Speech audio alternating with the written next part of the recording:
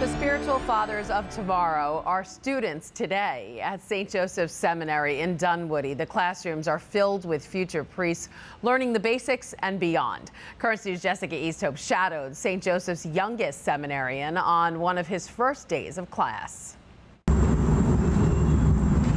It's easy to feel small while standing in the shadow of something so much bigger than yourself.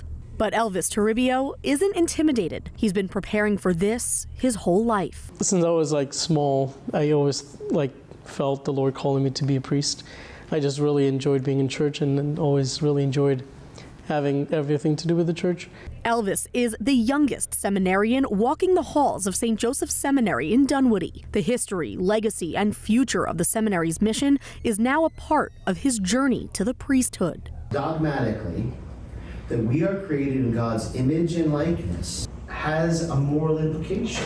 With a full course load, fundamental theology, canon law, and psychology to name a few, Elvis is getting used to his classes and also what he wears to class. I'm used to just wearing a regular polo, but now with the collar on, it feels kind of surreal. Elvis, who was born in the Dominican Republic and moved to Queens Village in 2011, will spend his next 4 years in study at the seminary. After that, he hopes to be back serving the same community that raised him as a priest, specifically ministering to the elderly and sick, inspired by seeing his grandmother's faith grow in her last years.